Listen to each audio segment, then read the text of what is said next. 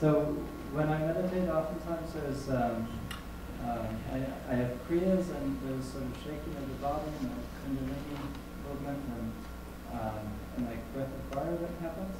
And I try to relax and breathe more into that, especially around this area.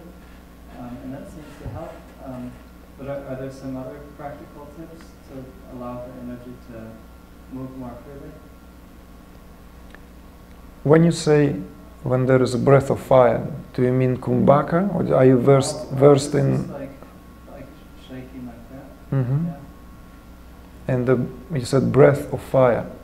Yeah, that's just like I know from yoga, that's kind of similar to that, shaking and breathing. You breathe like that? Yeah, it's kind or of like this, yeah. Like just shaking it mm-hmm. and then, yeah. Okay. It's good. It's all very good. All these kriyas are very good. They're all beneficial. Sometimes people say, "Oh, I don't need kriyas. I don't, I can go do without kriyas." But kriyas, what it means is that it's a movement. The word kriya, it's action, movement. So it's like the way we've contracted to this contracted state of consciousness through kriyas. In the same way we expand. So it's a reversal. That process is just in reverse. And the reason why I've asked you to specify what kind of breath, what kind of, you called it a breath of fire. And I know them in Sanskrit. There's one pranayama which is known as Bhastrika. It's very fast, extremely, exceptionally fast when you breathe,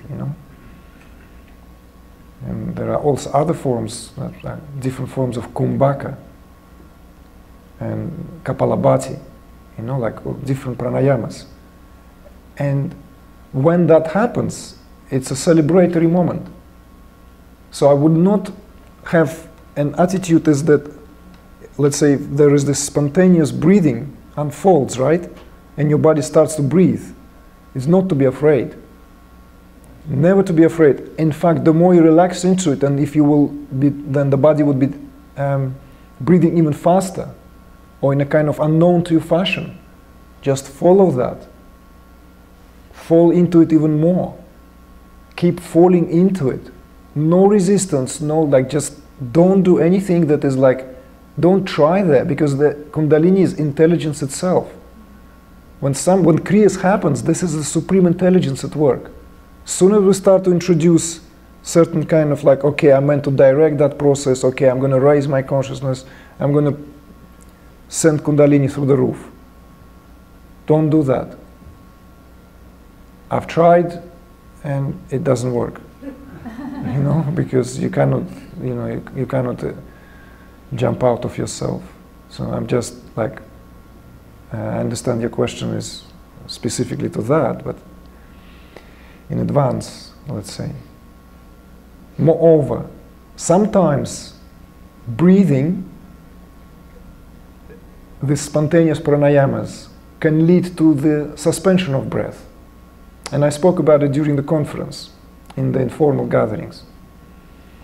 It is very important that you are aware that there could be a moment when you will be either the breath will completely subside on the point of suspension, which in a way is so gentle and so subtle that you wouldn't even worry about that. At some point you might catch yourself, my God, I don't breathe, and it's so wonderful, The diaphragm may move still, up and down, ever so gently, but there's no incoming and outgoing breath. It's at suspense completely. The breath has subsided and at a point of suspense. It's a marvelous moment. Physiological condition to experience unity.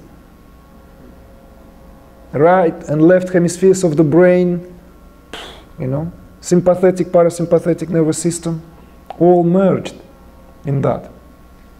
So that, so to speak, nothing to worry about.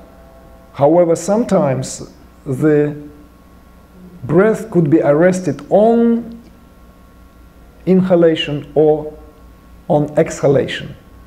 Traditionally it is known as puraka and rikaka, right? When the breath is arrested at the point of inhalation, your tummy could often be swelled because the diaphragm has expanded, you know? Like I drew my air, you know, like the air goes in and out. And you might feel as if you're being suffocated. One may feel as if, like, literally, the breath, I cannot breathe, you know. Not to be afraid. Because you're not going to, obviously, suffocate, but these are supreme locks, okay? The body performing that spontaneous lock. Just as body can perform during the, you know, spontaneous, these kriyas can facilitate certain bandhas, certain locks. In the same way, it can actually lock the breath pattern. When that happens, you just need to allow and relax into it, knowingly that it's part of the process. After maybe 1 minute, maybe 3 minutes, you will start breathing again. But you might be granted a nirvikalpa samadhi, you know, like in pure state, because when there's no breathing like that, you know, it's there's also real rekindling and awakening of latent areas in the cortexes and in the brain. You know, it might be accompanied with a tremendous light as well. Not like flashes of light, but that beautiful kind of very expansive phenomena. Likewise on exhalation, you know. So just to know, because I know cases when, like even a couple, you know, like one of them in that state and kind of, and the husband the husband starts to wake up his beloved out of that state because it just doesn't look very pretty, maybe, you know, looks a bit, but nothing to be afraid. That is a unique science, you know, and the Kundalini, she is the mistress of all pranayamas. So, as far as that question, you know, so just do not try to do anything. There is nothing to try. Just allow more, relax into it more. And it seems like that the more that I get into sort of jhanic states or intense concentration states, that the more that happens. So should I try to get more into those intense concentration states, like as much as possible? Is that? Or sure. No, I understand. Yes. If you can just try to step out of the picture, it's like, you know, you see, like, okay, something is happening, right? And it's spontaneously happening. And maybe there is a tendency, or maybe you read it somewhere, someone told you, you know, like, oh, if you then at that point go straight to your third eye, you might become one with Shiva or something. You know, let's just allow, each stage allow that. You know, each kriya has validity. I cried and laughed for no reason for a long time. You know, and just like, and these are kriyas, you know, these are emotional kriyas. And I breathed. For 2 years, there was no meditation. Each time I would sit down, spontaneous breathing will unfold immediately. It was embarrassing. You know, you go somewhere and it's like sit among friends and to eat meal, and instead of, like, you know, closing your eyes for a little grace, and suddenly you start breathing. It's like, oh my God, this guy can't stop yoga even when he goes out. You know. So just allow. You know, that allowance is, you know, that. Trying, I don't like that word, trying, you know. And the true miracles happen when we stop trying, that's what I mean, really. I hope that doesn't make sense. Well, it feels like a should do something, but I guess I'll just try to meditate and open to whatever's there. So I don't know how to stop trying. Sure, yeah, I understand. It's a conditioning. It's also a conditioning, right? I ought to try something. Just a couple of days ago, I spoke to a man who had awakening 19 years ago with no spiritual background whatsoever, no religious practice whatsoever, nothing, you know. But he experienced the most profound awakening, not knowing, you know, and all this like, and only a year and a half ago, he learned what happened to him, you know. It's just an example that he wasn't trying anything, you know. It just happened on its own. It could happen. You see, so, and sometimes this trying, you know, that this miraculous is at work, that miracle itself is at work. So when kriyas take place, I want to just emphasize one more time, it's a very subtle process. Each kriya is unique. The body is being freed, the system is being freed, nervous system, you know, the emotional body, you know, like mental, everything is being freed of conditioning. So whenever we try something during that process, we always bring that subtle interference into it. You see?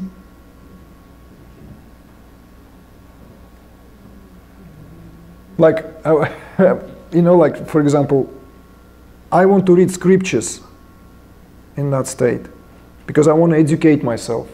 I want to be like really knowledgeable. Soon as I start reading scriptures, obviously the scriptures came into this world because of vibrations of Shakti in the first place. You know, she is the author, and Shakti is alive here, and I'm in the midst of that process. Instead of understanding what scriptures say, I'm in a rapturous state of bliss. So I'm like, all I want is to go into that state of absorption, you know. But my mind tells me, no, read, you know. And so like, okay, let me read. And then it's like, what's more important here? Who is educating who? You see what I'm talking about? I think I understand that. Sure. Okay. No, quick question, James. Because like, I'm happy to hear you talk about the importance of dealing with the conditioning and all of that. And I'm not sure if you're aware of the non-dual wisdom and psychotherapy conference that's been going on about 10 years, 12 years now. We worked with Sam in the initial forming of that conference that you were at. And so I'm always happy to hear the teacher address that and acknowledge it instead of sort of dismissing it and saying, oh, it's not that important to deal with the conditioned illusory individual ego. I have a lot of shaking. It's been going on for about 5 years. And the medical doctors can't agree with whether it's Parkinson's disease or Lyme disease or any kind of disease at all. It's pretty atypical. And I'm wondering if you have anything, if you work with people who have shaking that looks like Parkinson's disease, or they've been diagnosed with that, and whether Kashmiri Shaivism addresses that diagnosis. I'm worried. It's going to be. I will wrap it up very quickly because I can see that James made a sign that.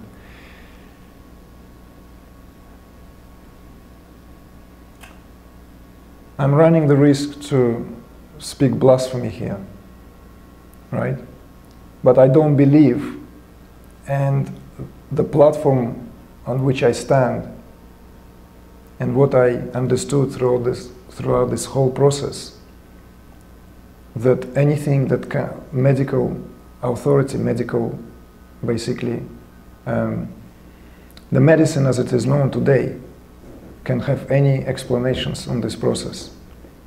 So to me, it is everything, it's only Shakti behind it. You see, so it's a completely different perspective to start with. It could be then viewed from the medical perspective. And let us not forget, in the current culture, Kundalini is being pathologized and will always be and will continuously be pathologized until we'll have a collective understanding of what really is happening. You know, because with Western culture have departed from a true meaning of medicine a long time ago. Not just in recent decades. I'm not talking about big pharma here. The very tenets of Western medical system lost its essence. It's no longer Hippocrates, you know. So we need to come back to holistic understanding, to view even these diseases, so-called diseases, as Parkinson, Alzheimer, dementia, or anything that is now like, you know, because let's face it, I don't know, who was that? Carl Jung, who suggested a long time ago that probably 70% of what has been dubbed as schizophrenia is just a cases of Kundalini, of which the West had nearly no idea at the time, you know? So we need to have another approach. This is why, and to answer your question more directly, more specifically, did I work with people? I cannot even begin to view it from a different perspective, because SHAKTI is really that which moves the matrix itself, you see? It orchestrates absolutely all processes. So this is why maybe we need to have we need to make a move towards the direction where medicine goes back to the time when the whole totality was encompassed. Cosmology, mineralogy, you know, everything. Not viewing human being just as isolated matter, you know, and something like lurks in the dark as mind. I don't view it like that. They are planets, as you yourself, you know, you studied with Mahesh Yogi, you know very well that a lot to be taken into consideration here, not just what is happening locally. So this is how I view it, and shaking is a beautiful process, you know. It's once we understand that and fall into that, it's a very different perspective, very different perspective. Thank you everyone for being here, really, really for supporting this event from the bottom of my heart. Jai Gurudev.